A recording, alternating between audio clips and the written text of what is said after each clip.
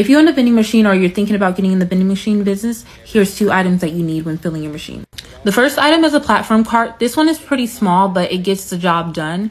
Oh my gosh, the first time I filled up my machine, I did not assemble the cart and I went through hell. The next item is a storage bin. As you're leaving your location, sometimes you'll have packages that are still open because you won't have enough space for all your sodas. So you can put all your snacks and your sodas in this bin so you don't have to worry about it falling off the cart.